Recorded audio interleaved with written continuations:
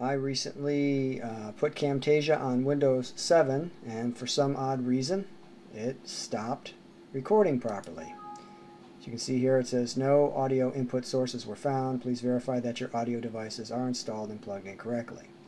Well, this is apparently a common problem based on what I was able to find online, that Camtasia seems to work just fine on, say, XP, but then when you go to Windows 7 it has this issue. So I'm going to show you how to quickly solve the problem.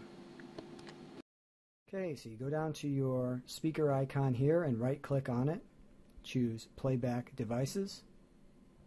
From there you're going to go to this Recording tab, and then you're probably going to have to right click in this area so you can show disabled devices. There you see the stereo mix icon. You're going to right click on that and enable. It's that simple. Alright, now when you come back to the record screen, you should be able to click on this audio right here, get a drop down, get your stereo mix, and you will now to do that, you would eliminate 5 cabinet departments: have audio, energy, housing and urban. And it's that simple.